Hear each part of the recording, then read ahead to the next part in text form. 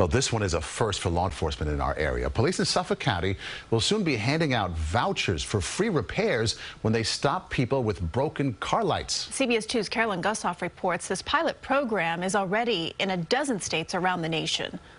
No headlight, no brake or signal light, no problem.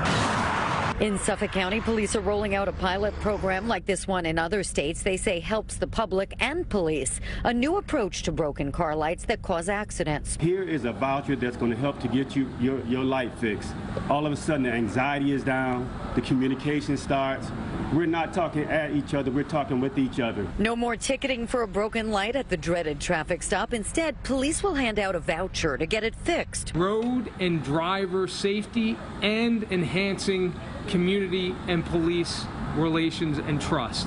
That is a win-win scenario. Donors fund the Lights On vouchers, an outgrowth of police reform to foster positive interactions. No more $100 ticket with 24 hours to pay. The $250 voucher is valid for 14 days at participating auto shops. Back in the good old days, to change a light bulb only costed $5, $10, but now bulbs have gone crazy. A repair for some is unaffordable, the ticket leading to a downward spiral. Stephen Castleton knows the feeling, now partially funding the program. Well, I grew up with eviction notices, lights off, electric off, no food in the house. I know what it's like to have to choose between fixing a car and putting food on the table. This one initiative can change somebody's life.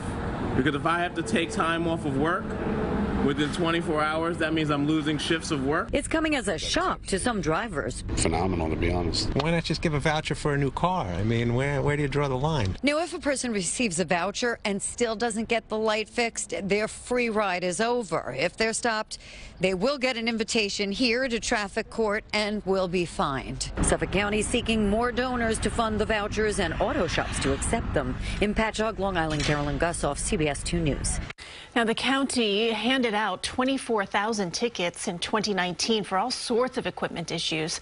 This pilot program is initially funded with $70,000 in donations and grants.